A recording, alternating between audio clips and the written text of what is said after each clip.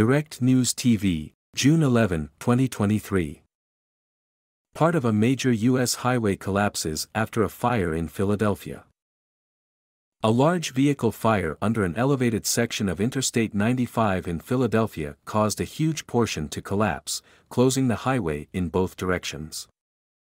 Video from the scene showed a massive slab covering an entire section of the northbound lanes collapsed onto the surface roadway in northeast Philadelphia.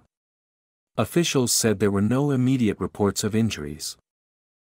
Captain Derek Bomer of the Philadelphia Fire Department said emergency crews responding shortly before 6:30 a.m. on Sunday to an accident report found heavy fire from a vehicle or vehicles.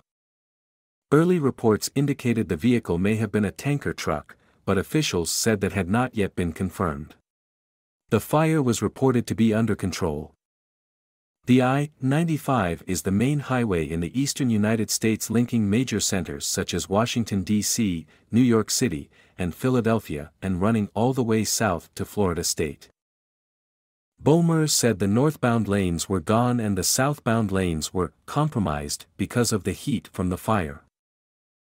He also said runoff from the fire or perhaps compromised gas lines were causing explosions underground. Officials said they were also concerned about the environmental impacts of runoff into the nearby Delaware River. Today's going to be a long day. And obviously, with 95 northbound gone and southbound questionable, it's going to be even longer than that, said Dominic Mireles, director of Philadelphia's Office of Emergency Management.